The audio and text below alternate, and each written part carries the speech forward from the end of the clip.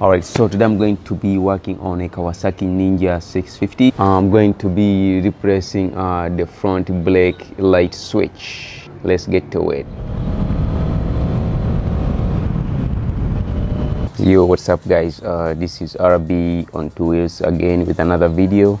So this time this is going to be a short video because I'm going to fix something simple. You know, I do these videos because I want others to learn from on how to work on their bikes, because if I do a video working on my bike, there is someone else who has the same bike as I do, even if it's not the same bike, but it's the same concept, you know, so they can work on their motorcycles. That's why I make these videos. So today I'm going to be working on my front brake switch, which is located under here, and I will show you shortly.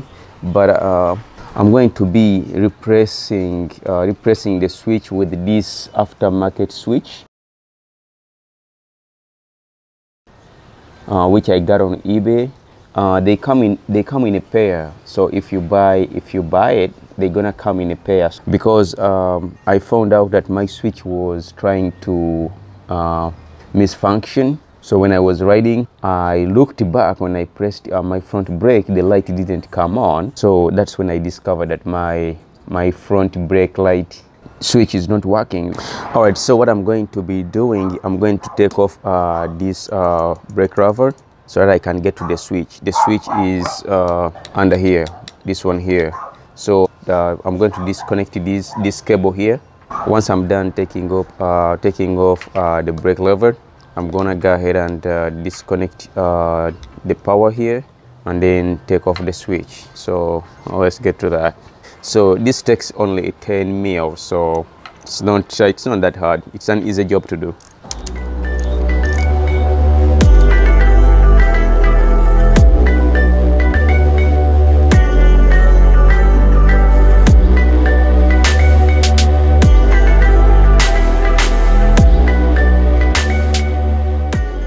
Yeah, as you can see, this small thing here, this is the brake switch. So this is the one I'm going to be taking out.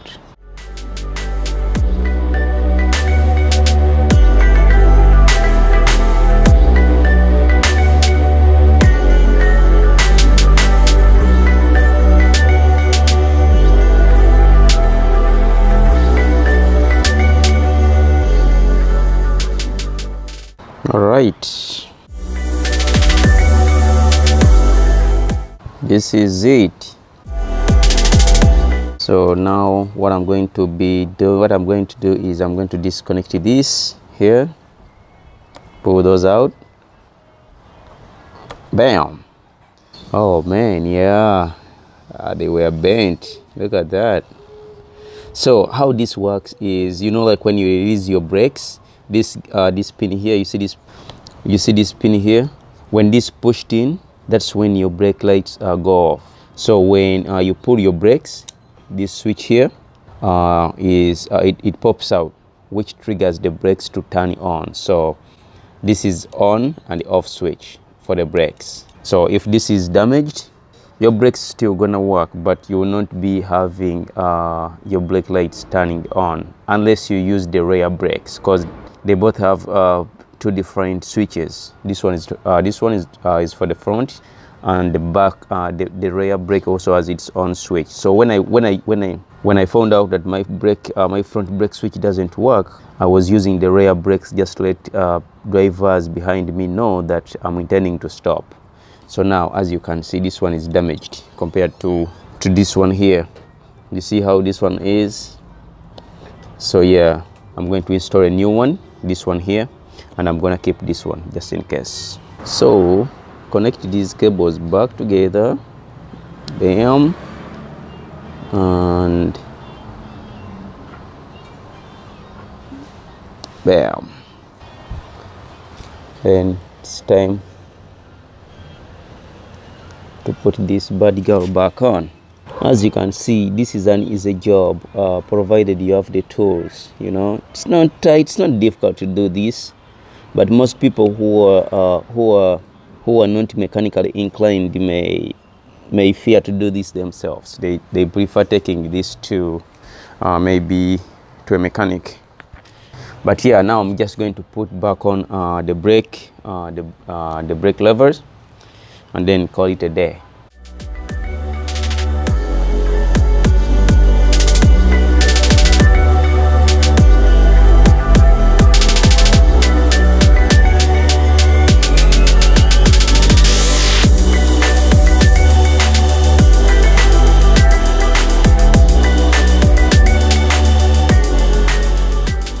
Alright guys, that's it.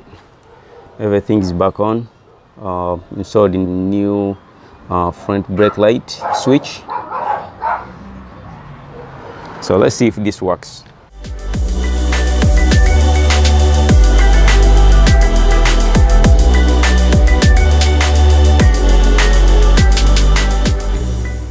Alright guys, that's it for me. If you like what I do, please consider subscribing, share, comment, and until then, I will see you next time.